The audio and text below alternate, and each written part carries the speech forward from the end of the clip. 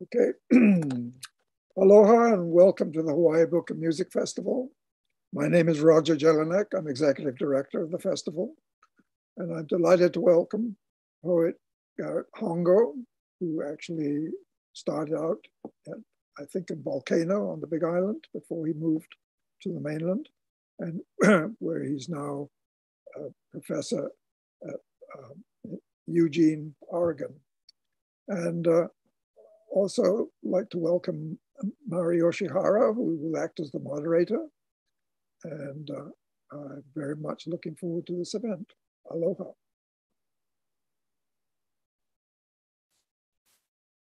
All right. Aloha kako, and thank you, Roger, for the introduction. And thank you also for inviting me to moderate this session. When this book became available for pre-order, I pre-ordered it right away. I read it with great interest, not only as a scholar of Asian American Studies, but also a writer myself, and also a music lover and a musician of sorts. So congratulations on this wonderful publication. It's a big book, as you can see, and as you can see all my Post-it notes, I read, there are many, many parts of the book that I just love. The book is many things. It's about Garrett's profound love and understanding of music of all genres, ranging from opera to symphonic music, chamber music, rock, blues, Hawaiian, etc. And first and foremost, it's called The Perfect Sound. So it's about his obsession and pursuit of the perfect sound through audio technology. It's also about his education on race. It's about Japanese American history. It's about longing, desire, loss, and mourning. It's about place and home. And it's a wonderfully musical book, I found. It makes sense that Garrett is an opera lover. I read it, the book itself is like an opera, I thought. So we can talk about all of that. But before we get started on all of these themes, perhaps, I mean, Garrett is first and foremost a poet, and not everyone in the audience may be familiar with Garrett's poetry. So perhaps we'll start by having him read one of his poems. Well, thank you very much, Mari. It's a pleasure to be here. It's the first time for me, and I'm glad my number finally came up at the book fair. This poem I'm going to read is an early poem I wrote about my father, who had a harder life than I did, and who made it possible for me to have mine. He's a Macaulay boy, and he lived through many things. This is a poem called What For? At 6, I lived for spells. How a few Hawaiian words could call up the rain, could hymn like the sea in the long swirl of chambers curling in the nautilus of a shell. How Amida's ballads of the Buddha land in the drone of the priest's liturgy could conjure money from the poor and give them nothing but mantras, the strange syllables that heal desire. I lived for stories about the war my grandfather told over hana cards, slapping them down on the mats with a sharp Japanese kiai. I lived for songs my grandmother sang, stirring curry into a thick stew, weaving a calligraphy of Kanon's love into grass mats and straw sandals. I lived for the red volcano dirt staining my toes, the salt residue of surf and sea wind in my hair, the arc of a flat stone skipping in the hollow trough of a wave. I lived a child's world, waited for my father to drag himself home, dusted with blasts of sand, powdered rock, and the strange ash of raw cement, his deafness made worse by the clang of pneumatic drills, sore in his bones from the buckings of a jackhammer. He'd hand me a scarred lunch pail, let me unlace the high-top GI boots, call him the new name I'd invented that day in school, write it for him on his newspaper. He'd rub my face with hands that felt like gravel roads, tell me to move, go play. And then he'd walk to the laundry sink to scrub, rinse the dirt of his long day from a face, brown and grained as koa wood. I wanted to take away the pain in his legs, the swelling in his joints, to give him back his hearing, clear and rare as crystal chimes, the fins and glass that wrinkled and sparked the air with their sound. I wanted to heal the sores that work and war had sent to him, let him play catch in the backyard with me, tossing a tennis ball past papaya trees without the shoulders of pain shrugging back his arms. I wanted to become a doctor of pure magic, to string a necklace of sweet words, fragrant as pine needles and plumeria, fragrant as the bread my mother baked. Place it like a lei of cowrie shells and pikake flowers around my father's neck, and chant him a blessing, a sutra. Wow, mahalo for sharing that. It's beautiful, and it's beautiful and moving. And I'm also very glad that we got to hear your poetry, not only read it, because poetry is of course music, and that's what this book is about. It's about music and sound, and so I think it's very important for us to hear your poetry. Now, so that poem is about your father, and it's written from, it's about your father from you as a little boy. Yeah, right? yeah. Right? And in this book, you also write a lot about your father, because your father was the one who got you into this world of sound and recording. But you're now writing about your father at an age where you are older than when your father passed, right? That's right. My father passed away when he was 58. Right. And I'm much older than that now. Yeah. So how was it for you writing about your father now, compared? I know you've written about your father elsewhere too, but can you? First of all, maybe for the people who haven't read the book, just tell us a little bit about your father. What happened was, I had gone to Italy for on a fellowship, and during that time, the consulate worked it out so I could go to a performance at La Scala, the opera house in Milan. Mm-hmm.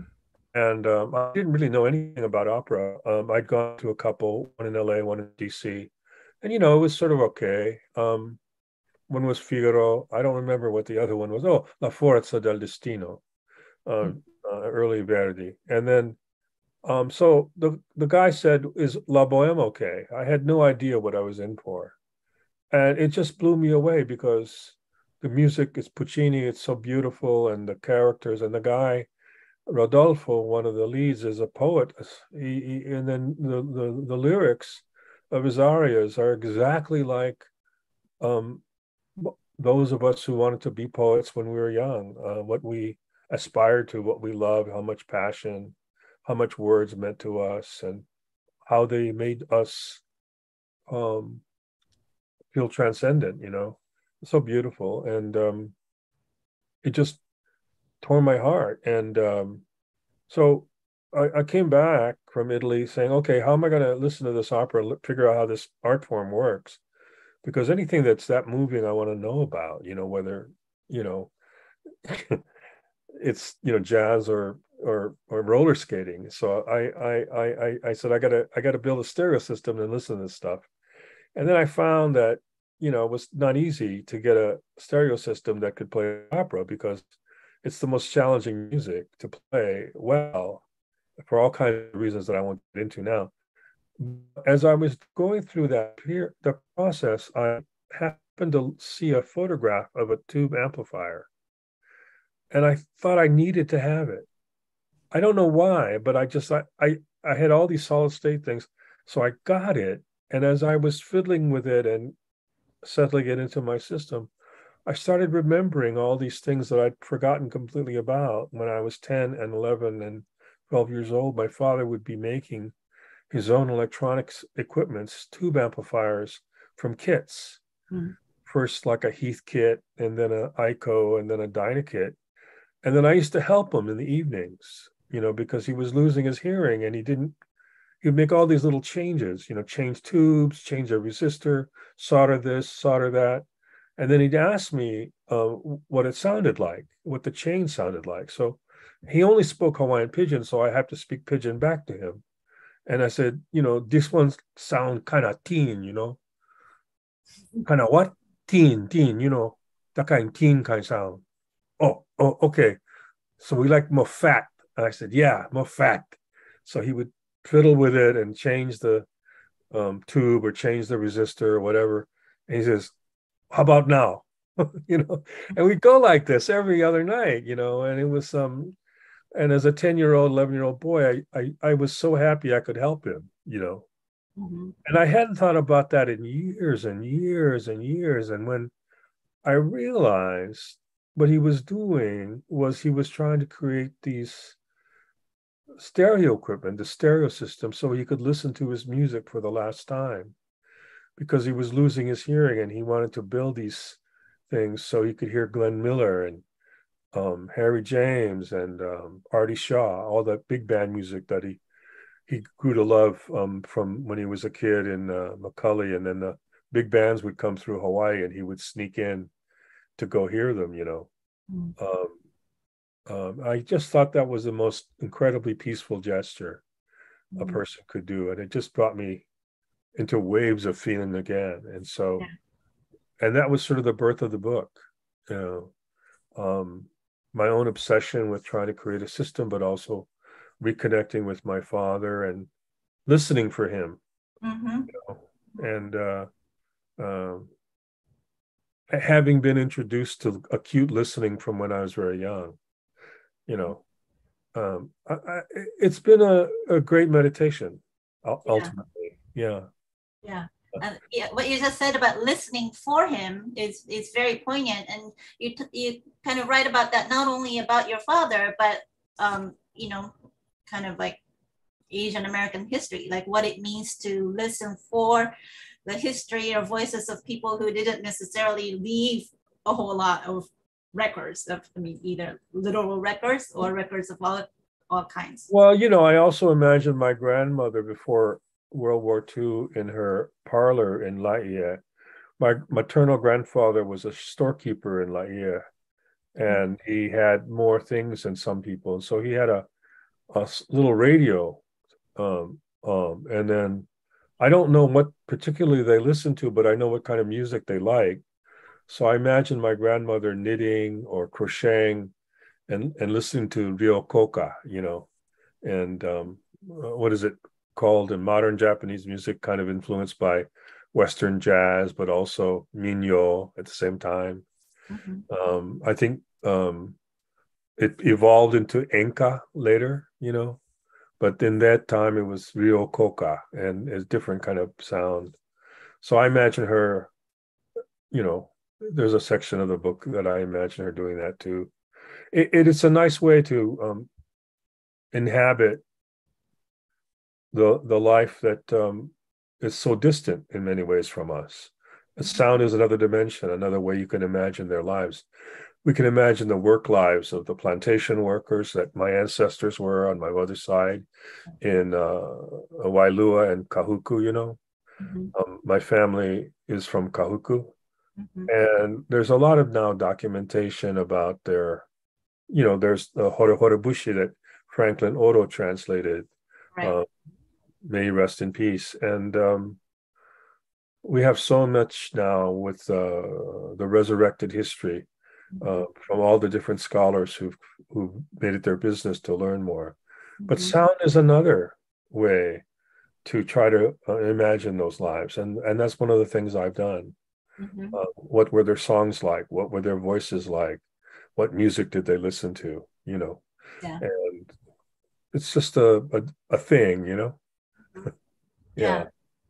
And you also write quite beautifully about the relationship between music and poetry, which totally makes sense. But what you wrote about, like Coltrane and Whitman, like how you Oh discovered. yeah, Yeah. yeah. Talk about that. I think that's great. When I finished college, I graduated. I have never at those times I didn't understand Langston Hughes, Walt Whitman, or Emily Dickinson. I was more focused on European poets like Rainer Maria Rilke and Jörg Trakl, and even South American poets like Pablo Neruda and Cesar Vallejo, and the Spanish poets Federico Garcia Lorca, and Gabriel Celaya, and stuff like that. But the Americans, man, what is up with this stuff? It seemed, corny to me, like Stevie Wonder. And my poetry teacher was aghast. I had three of them who were wonderful. One was the jazz critic Stanley Crouch, who lessoned me about Langston Hughes. Burt Myers loved Walt Whitman, my other poetry teacher, and he said, one day you'll get it. He said, just do me a favor, take Whitman with you when you walk around Japan. I had a fellowship to go walking around Japan after I graduated. I was going down to the Sumitomo Bank in Little Tokyo in LA to pick up my fellowship check. You know what I mean? Thousands of dollars, man. And I had a little pocket Whitman in my back pocket, even in the car seat. And I remember pulling it out, one of those Signet pocket Whitmans, And on the radio, I used to listen to this jazz station in LA called Kago. And Coltrane's Equinox came on. And it goes like this.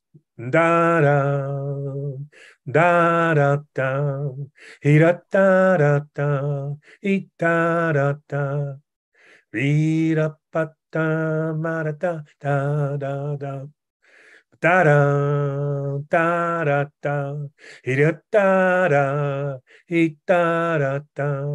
And all of a sudden I understood this is like Whitman, because the jazz sentence would have these minor but very, very consequential variations.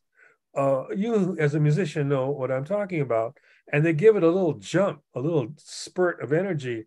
And they change the tenor of the feeling and the rhythm, and then they grab it back again. And I was thinking that's exactly what Whitman's rhetoric was doing. Out of the cradle, endlessly rocking, out of the mockingbird's throat. And I went, that's what's going on. It's a music like Coltrane. And it was like huge revelation. I understood jazz better, and I understood free verse poetry better. As a matter of fact, because of that essay, it attracted a great student to come to study with me, because he heard the same thing, but he didn't have the articulation for it. And so I got a great, wonderful poet as a student his name is Major Jackson. He's now the director of creative writing at Vanderbilt University, and I'll see him next week. So life comes to you in wonderful ways. That's all I can say. Yeah. And writing about music, I mean, not only about your musical interest and passion, but actually describing music, which I'm very bad at doing. Even though I write about music and musical society, actually describing piece of music is difficult, I find. But you do it so wonderfully. Like I want to learn so much from you. But well, it's like, is that hard for you? Is that something that you practiced? Well, I had to describe music to my father, and I think that's probably where it started. But music is also like a landscape or a seascape. It's no different. You can talk about its motion and its qualities, its shifts of tone and changes of rhythm in the same way that you might describe a landscape. And so it's kind of like plein air painting, or I wrote these seascapes recently when I was in France of the ocean. And then I also compared them to the ocean at Laie, and writing about music is very much the same to me. It's just a different manifestation, but I describe it in words, I bring it to language. I don't know of a specific passage. Were you thinking of a specific passage where I describe something? Well, it's all over the place. It's a 500-page book. It's all over the place. Yeah. I have too many post-its to find. Well, maybe there's something here where I talk about traditional Hawaiian music. I think I have something here. When I talk about the resonator guitar, which was the Hawaiian steel guitar, it was invented in LA, but the first player of the resonator steel guitar was Saul Ho'opi'i, who was a big star in Hollywood in those days. And Hawaiian music was very popular, and he was the one who played it. Here's a passage where I talk about having first heard in my memory a steel guitar, a lap steel guitar. And here's a photograph of I don't know if people can see it. And I'm trying to do, the camera won't pick it up. It's like a ghost page. There's a photograph of Saul and his trio. Here, I'll read it and see how I do. I think I first heard it live when I was a child younger than 5 in Kahuku, Hawaii, a town that neighbors Laie, where my maternal grandfather had his store, today about an hour's drive from downtown Honolulu. Then we were a more isolated plantation community made up of the descendants of Filipino, Chinese, Japanese, and Portuguese immigrants brought to work in the sugarcane fields, which were owned by descendants of white missionaries to Hawaii. Kanaka O'iwi avoided plantation work for the most part, but they were part of the community too. A few families with tons of relatives in neighboring Laie and Hauula. Both towns were full of Kanaka O'iwi, whose living came from a combination of farming, gathering from the sea, and working jobs outside of King Sugar. On Saturday afternoons, we'd gather at one of the church lawns to hear music that the Kanakas played, usually in trios and quartets, a contrabass, a ukulele, and 2 guitars. Everyone in the group usually sang, creating marvelous harmonies that I think I can still feel in my body, especially on the high notes of a chorus. One particular day, though there was a different composition to the usual grouping in the quartet, instead of 2 Spanish-style guitars, there was only one. In place of the other guitar, there was a boy, maybe middle school aged, seated on a stool with a guitar sitting sideways across his lap. When the group started up, I saw his left hand gliding up and down the guitar's neck, holding something in it that seemed to slide across the strings. The sound he made on his guitar was like that of a yodeling tenor, singing a beautiful Hawaiian language ballad. It was like a waterfall full of yellow flowers spilling across the mossy green face of the cliff in the Ko'ola Mountains.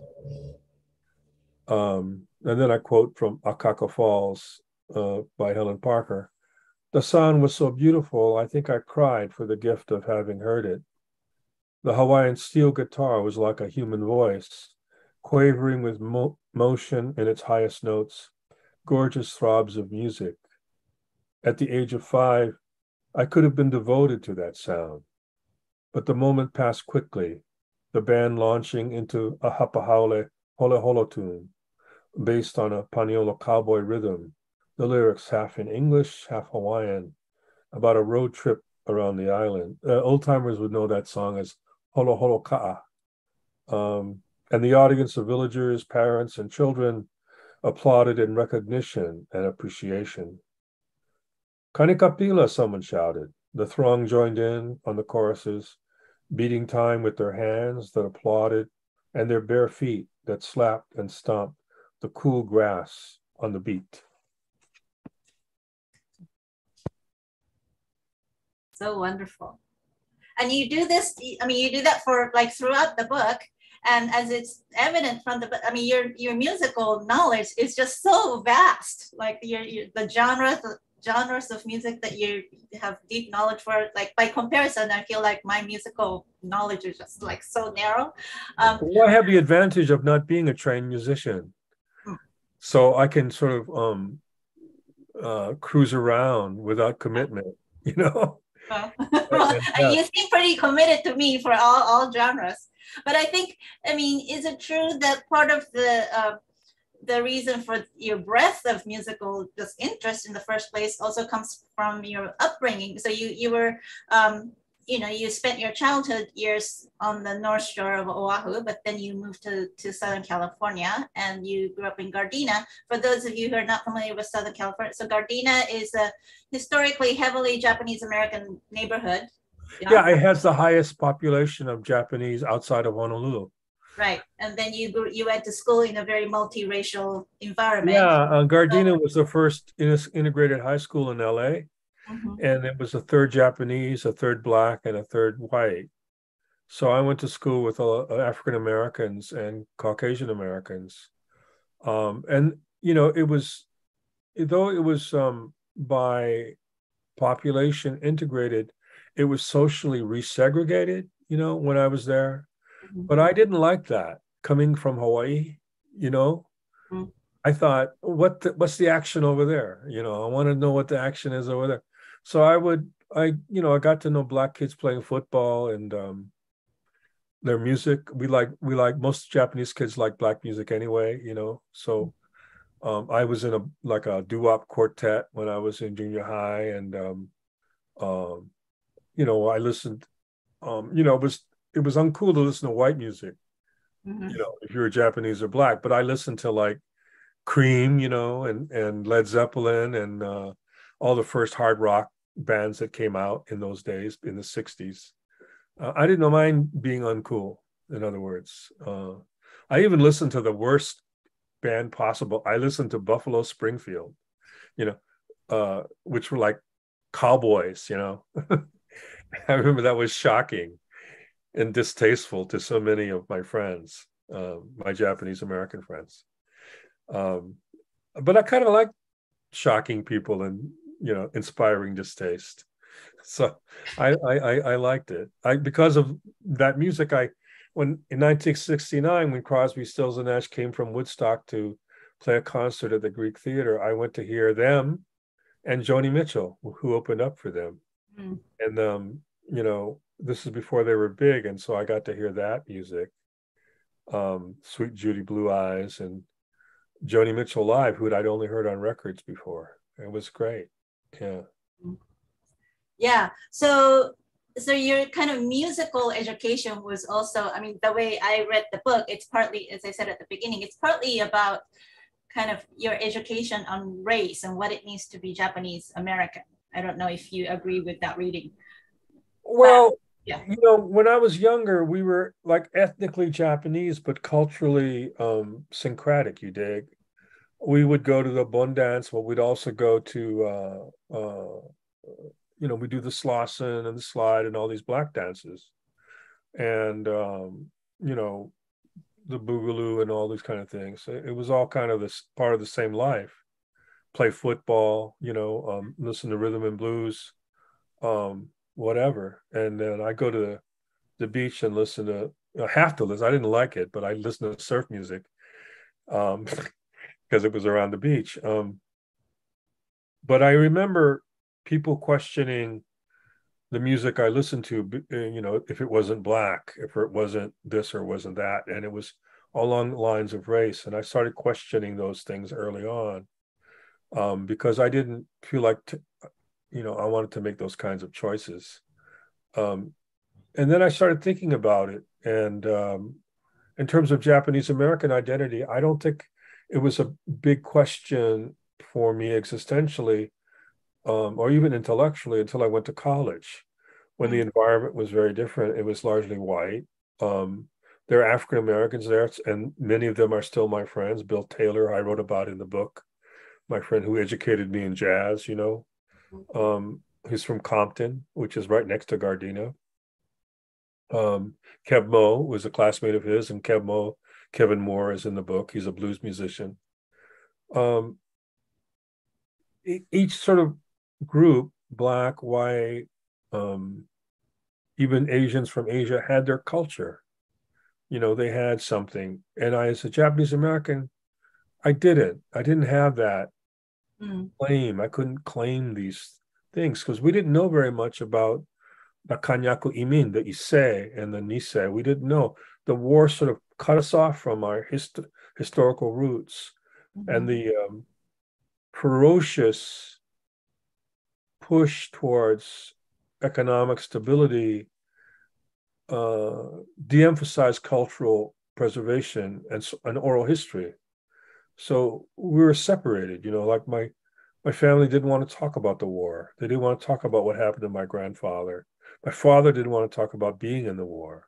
Um, my uncles didn't like talking about Korea, and so a lot of their formative experiences were absent from my consciousness, but they shaped who these people were in profound ways. I could tell, I knew it, but yet they would not transmit that, you know, and that's what I felt as a young person. So when I was in college, I made a story up. I told myself my grandfather had kept a diary, and he wrote in that diary, and he wrote his daily life in it, and he wrote it in Japanese calligraphy, and it was like a myth I told myself, and it gave me the courage to try to become a writer myself, because otherwise I would come from nothing.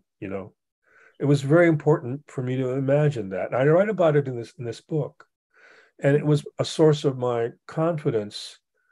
When I met, um, I had extraordinary college classmates, and one of them is Louis Manon, the critic for the New Yorker and a professor at Harvard, the poet Brenda Hillman, who's a chancellor of the Academy of American Poets, Ray Youngbear, the Native American poet, the Sauk and Fox Native American poet, Sandra Ott, who is the world authority on Basque culture. These were my classmates. They had something. Peter Shelton, a sculptor. I needed to have something too. And to have it, I think, rather than being from everything, I had to be something from something specific. So I made up the story that my grandfather kept this diary, and it was my confidence. And I never told anybody about it, but it's what carried me through my college years so I could write the poems I did. And, after a while, I forgot that I told myself this myth. And it was only about 15 years ago that I came back to it and sort of confessed it in a story that now is in The Perfect Sound. And it's about an older man, as I was, understanding of why I needed that story. Because the culture didn't give me that story. I needed to create one. And rather than a story of, let's say, jingoism, of political absolutism, political absolutism oftentimes becomes that which people without stories gravitate to. I'm sorry, but that's my view. Or religion, my story was historical. My story was like culturally foundational, and it included things like Japanese calligraphy, Buddhist chant, a love of the sea, which my grandfather had, and the incarceration during World War II, and a love affair, actually, in the cane fields that I made up. This also, I suppose, is the impulse towards fiction. But, Vico, in the beginning of the New Science, Giambattista Vico, the Italian philosopher. I'm sorry, this sounds scholarly, but I'm half-assed a scholar. It begins with the explanation of thunder and what the men think thunder was. It's the gods bowling or something like that. We make up stories to explain that which we do not understand, for which we need to understand. And I made up a story to understand why we didn't have stories. And that's what it was. Now, later and later, I, of course, start learning oral histories because of the oral history project at the University of Hawaii, led by Michiko Dama and Warren Nishimoto, who became friends. And, Franklin Odo with the Hore Horebushi and many other things. but these were not part of my youth. They came much later after I accomplished my degrees, you know. But looking back on it, it's with reflection of trying to understand why that young man needed that story. And the whole book is all like that. It's why we need music. What is music in our lives? How does it console us? How is it our accompaniment? You know, it's often said nowadays it's the soundtrack of our lives. But what that sort of means is it's ignorable. It accompanies. For me, it's the fundament almost, you know, the foundation of our emotions. My key to learning Nisei and Issei history that was given to me by the playwright Wakako Yamauchi in Gardena. She sang songs for me. She would tell me a story about the Issei, the itinerant farm workers or the sharecroppers, you know. And then she would end it with a song she remembered. Yeah. And it was so moving. And that's how I learned not just the facts of Japanese American experience on the mainland in California, but the emotional tenor, the quality of the feeling. And Wakako gave me that through singing. I know there's a chapter about that in the book too. Yeah. That was one of the most moving parts of the book. But there's one other part of the book that I really want the audience to learn about. Can you talk about the story of your encounter with Alina's father? Because in terms of your learning about Japanese American, what it means to be Japanese American, I thought that was a very powerful and poignant story. You know, it's very complicated because it was my first love, Alina.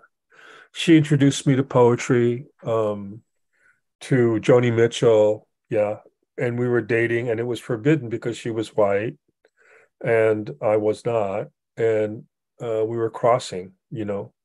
So we sort of had to go to different places than our crowds would go. That's why the beach was so important for us. She also played all this terrific music all the time because her brother was in the service in England and he'd send back these 45s of all kinds of different records. So we'd spend time listening to those records, making out sort of on the couch. One afternoon we got kind of involved as people do. And her father came home early and surprised us, walked in on us. And instead of like totally exploding and kicking my ass, he just went into the kitchen and sat down, and we got straightened out, and she went to attend to him. And then he called for me to come into the kitchen. And I thought, I'm going to get it now. And it's a comical scene because I was wet. And I was wet because I had sort of gotten excited. And in order to calm me down, Alina went into the bathroom and got a hot water bottle or a cold water bottle or whatever. She filled it with ice and gave it to me. So I put it on she said, put it on your, you know, Mr. Johnson and calm yourself down. So I did that, but it was leaking. It leaked. And I had this, you know, wet pants, you know, and I thought, it's not what you think. It's not that. It's not that. But I couldn't not go in the kitchen. I go in the kitchen with a wet, you know, fly, and I can't put my hands over because it'll look too obvious. So I, you know, it was just I don't know. I was just totally trapped like a fly in a spider web. And he says to me, "Would you like a beer?" I go, "What? Up here? What are you talking about?" No. I mean, I'm yelling at myself inside my head. And I go, "No, thank you." He goes, "You know, son, why we live in Gardena?" He's this big guy. I mean, he's this huge guy, kind of like a mini Jabba the Hutt, you know. And I'm thinking, he's just going to swallow me with his belly. I'm going to be absorbed into his flesh. He said, "I was in the war, you know. I was with a group of soldiers we were all from Texas. And we were cut off from the rest of the army and isolated and pinned down by the Germans. And they were picking us off one by one up in France during winter. And we were all dying one by one. And we thought, okay, time to make your peace. He said you could hear rifle shots going off all around them. You couldn't tell if there were shots or the tree limbs breaking off from the cold. And then after a while, these soldiers came up. First one, then two, then a whole squad, and the fighting had stopped. These were the Nisei, he said. They were from the 442nd. Do you know who they are? And I didn't. Oh, you did. I'm 17 years old. I don't know because people don't talk about it. That was the 442. I was wounded and I had to recover. But as soon as I did, we moved to Gardena to be close to the people who saved me.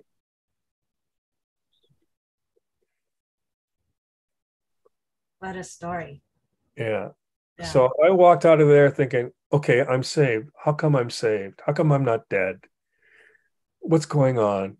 I'm 17 and I had to sort out all of that. Yeah. And, I did. I wondered if that was the battalion my father was in. I had all these questions popping into my head. Mm-hmm. But you couldn't ask them when I was 17. People wouldn't answer you because it was in a way an erased or forbidden or canceled or complicated history. Mm-hmm. But, little by little, of course, we found out what all that means, particularly because Danny Noe was in the Senate, and his story was known. Right. And then Spark Matsunaga. And once those guys got in the Senate, a lot of people learned out, even Japanese Americans who didn't know about the 442nd. We all found out, I guess the young people today don't know how under wraps all this used to be and how policed this knowledge was. Mm-hmm. It's almost like teaching African Americans were forbidden to learn to read. We were forbidden to know our own history. Mm-hmm. Yeah. Yeah. Now there's a related to this, what we're talking about, there's a question from a member of the audience, a very important musician in our community. In regards to racial equality, do you feel we are moving forward or backward? It seems that there was a sense of hope in the 60s that is no longer with us today. I mean, even before today, so Alina's father moved his family to Gardena because of this story that you just shared with us, but then later on they had to move, right? Because of she was persecuted for dating me. Yeah. By her group.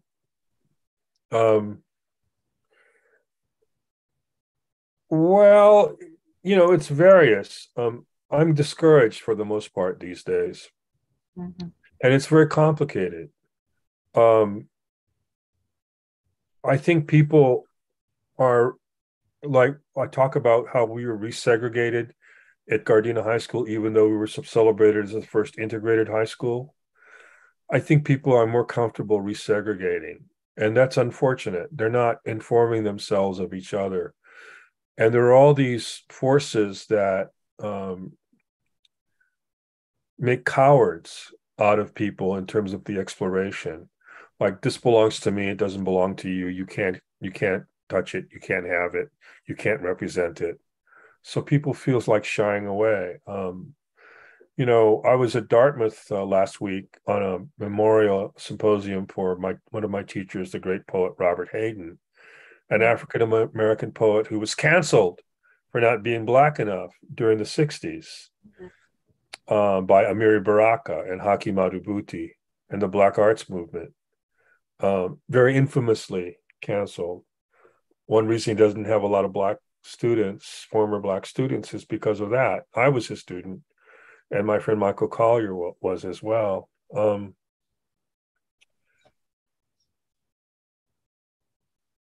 We have to be more courageous in coming to know each other and knowing that we can benefit. Like Yo-Yo Ma has the Silk Road Ensemble. That culture is such an exchange and a travel. It's not a property. I know people want to say it is and want to claim it is, and they want to fight us, fight me for saying it's about exchange as opposed to ownership. But culture is not ownership to me, you know. And race relations, to me, begins with sharing culture and enjoying each other from that. I mean, I know a lot about so-called Black culture, but it's American culture to me. You know, it's a culture I grew up in. One of the poets, a very illustrious poet of Dartmouth, said to a friend of mine who's a Jewish American poet, after I read, you know, he's secretly Black. And then my friend said, I don't think it's a secret. My own teacher, Stanley Kraut, said famously, if you watch a white man and a Black man from 100 yards away walking down the street in Harlem, they're going to look the same. They're both going to have the rhythm of the streets in the way they walk. You know why? If they don't, they'd be dead. It has to do with the recognition of culture within the body. And it's also what Federico García Lorca said about Duende. It comes up from the ground through your heels. You have to feel it. We have to feel it and enjoy each other, and not be afraid or policed. And I do feel that that's going on quite prevalently nowadays in intellectual culture, but also enclave culture, enclave societies. Smaller societies are how culture is preserved and perpetuated. It's not how it's shared, though. My own grandmother was a dance teacher in Honolulu. And it was sort of, you know, the old school system where you have this group and you practice and you perform for each other. But the major event would be the sharing with the community, you know. And she never forgot that. You know, it was about sharing the nihonbyo with the, you know, with the people. And it meant everyone. And it didn't mean just the people who were the parents of the dancers or the Japanese, but everybody, you know. And that's sort of what I think. That kind of thing is harder and harder these days. I know. I've seen it. People are both A, afraid, and B, angry. I see much more of those two things. I'm sorry I can't be more encouraging. Who is the musician who asked the question? I don't know if it's okay to say, is it okay to say? The person who asked the question is actually the concert master of Hawaii Symphony Orchestra. Yes, himself a very multicultural person in his upbringing and his musical interest and passion. Plays symphonic music, of course, but he also plays tango and Korean and all kinds of music. So I hope you can meet someday and talk over. I hope so too. Yeah. Let me ask you one final, since time is running up, so I'm gonna kind of lump a few of my questions together into one final question. A different kind of question. So this book is called, the subtitle is called A Memoir in Stereo. So I want to talk about that, like why a memoir as opposed to say a life in stereo or autobiography in style. So one part of the question is about memoir as a genre. Well, one of it just involves a kind of an arcane answer. I want to call it an autobiography in stereo because of famous autobiographies that I like. The autobiography of Alice B. Toklas, The Education of Henry Adams, the autobiography of Benjamin Franklin, sort of the 18th, 19th century tradition. But my editor and the publicist all thought that was a total downer. You can't do that. So I said, okay, memoir. Why it's in stereo is because it's two stories. It's one, the story of my obsession through these electronics, the reproduction of music, but also is the story of the love of music and my family, my father, the Japanese American story, and my quest to be a poet, So there's those two tracks. One is just, like audiophiles, they get frustrated because what's all this stuff about you? I want to know about gear.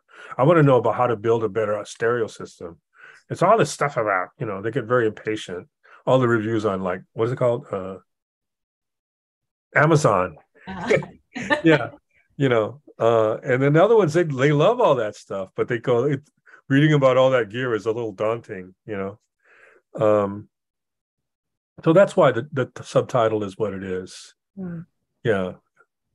How do you, maybe this is too big of a question for 8 minutes, but how do you approach writing prose and poetry differently?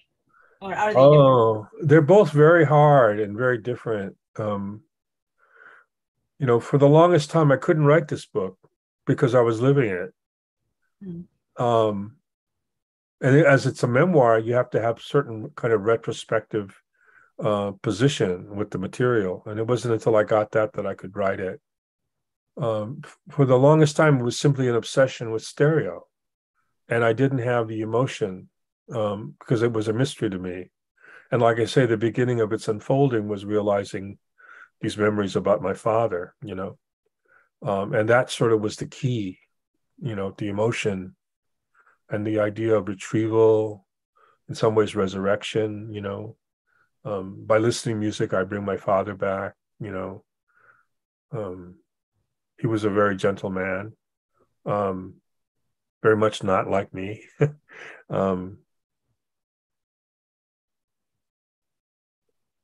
It's all about the kind of involvement with, the rhythms of things, it's the pulse of life. I don't know.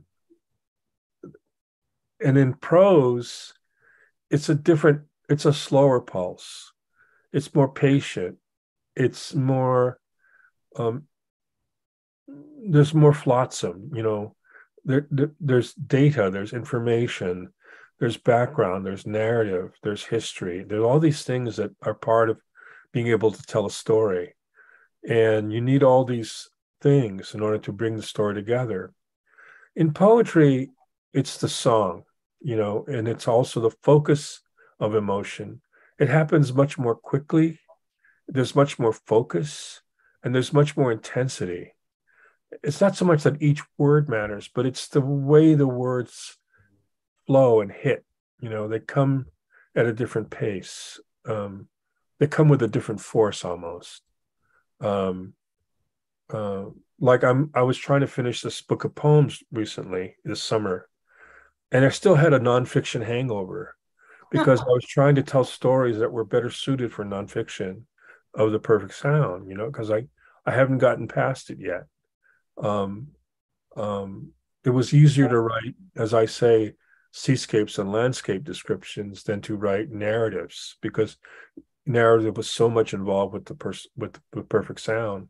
So my narrative poems failed, but my lyric poems were fine because it's a better, cleaner separation.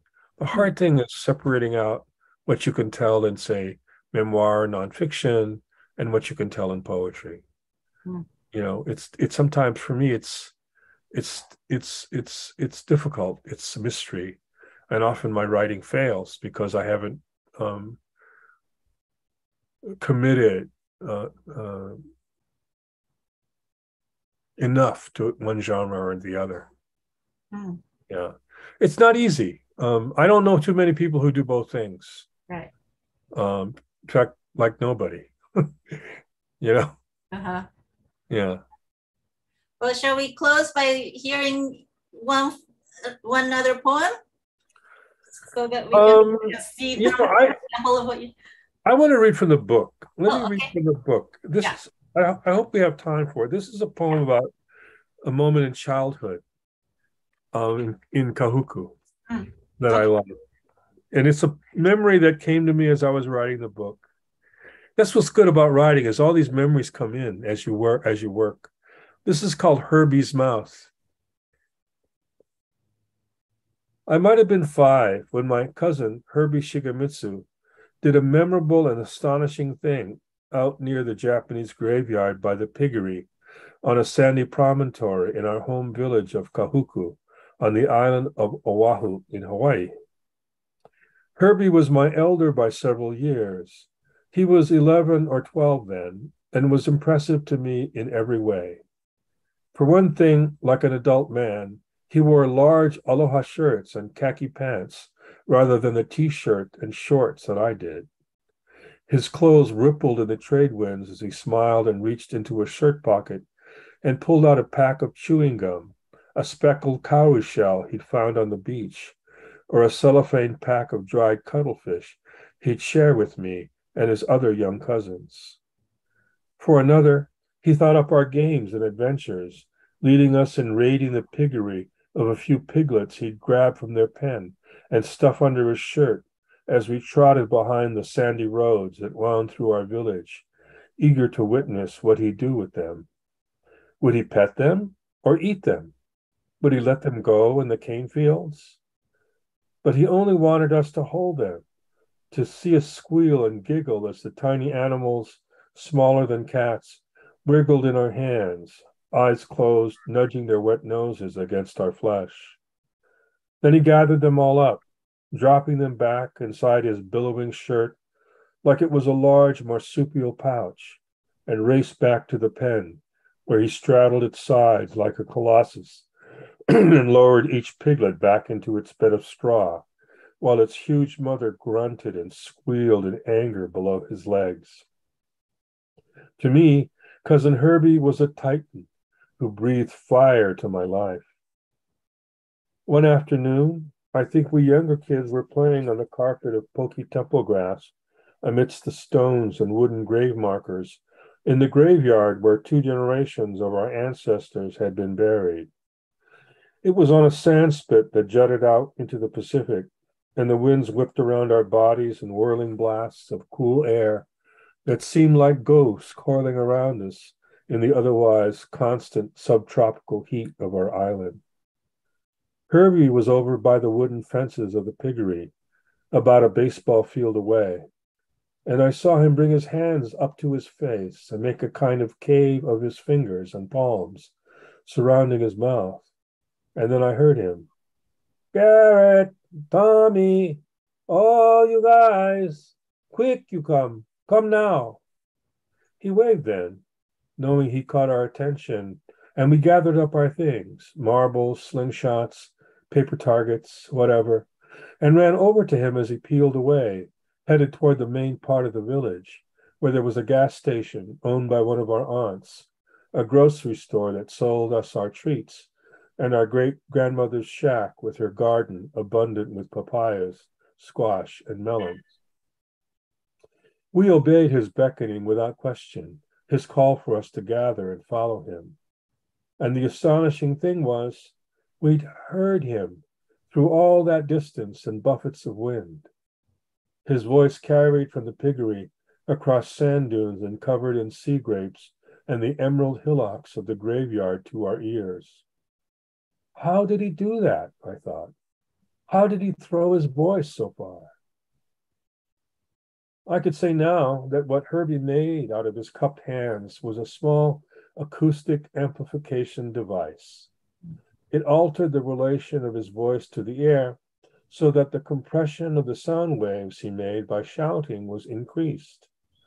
At the same time, the volume of air it immediately had to push was made smaller. His cupped hands had restricted the wide field of air from the infinite universe around him to just the amount inside the cone of his hands. He changed the ratios of sound wave compression versus the resistance of the air volume it had to pass through. Simply put, his hands made a megaphone around his mouth. He made an air bomb of his voice and a launch pad with his hands. In the audio world, this is known as a compression horn. Of course, I had no understanding of this at the time. It was plain magic to me. And when I asked him how he did that, He simply said, he yelled into his hands, Ladat. Ladat? I asked, just like that. And I tried it, holding my hands in a basket around my mouth. The sound just rebounded back to my face. No, he said, no make one basket in front your face. Just make one tunnel like that. Open the mouth and at the other end. He showed me again, launching his voice through his cupped hands into the swimming air, backing up farther and farther away from me. Garrett, Garrett, he softly cried, letting the horn of his hands amplify his kind voice. Now you try, Herbie said. In the days that followed, we younger kids practiced shouting at each other through the tunnels of our hands, from opposite sides of the graveyard, from one tip of the little cove on the side of the promontory to the other. Hey, Tommy, you can hear me now or what? Hey, Garrett, hear you. More worse, I can smell your dirty mouth. We teased each other with insults, gradually lengthening the distances between us, bouncing from sandspit to cane field, standing beside a row of ironwood trees, and shouting down the dirt road that led to the dump, where we found a cache of Army K rations, saying fouler and fouler things until an adult or teenager would hear and start scolding us, and we ran away laughing, marveling at our new powers, our ability to send our voices across the landscape like the curling winds, scouring the sands and making scallops on the waters of the ocean that surrounded us. Thank you. That's wonderful. I have so many more things that I can talk about, but since time is up, so we'll just say, Roger, your turn. Oh, that was a quite wonderful hour. Could have listened to another hour very happily. Thank you so much. Aloha attendees, and thank you very much for joining us. I think this was a quite extraordinary experience, and you'll be able to enjoy it again because it was recorded, and you will have access to it on our website or in the Better Tomorrow Speaker Series YouTube channel. And I just have one final message, which is we very much hope to be in person next year, and which will take some extraordinary efforts and fundraising, which we're already embarking on. And I'd like you to put into your calendars a fundraising event with a quite extraordinary pianist, Alpin Hong, on January the 26th, 2023. Hope to see you there. Thank you so much. Thank you both, Roger, Mari. It was wonderful to meet you both and speak.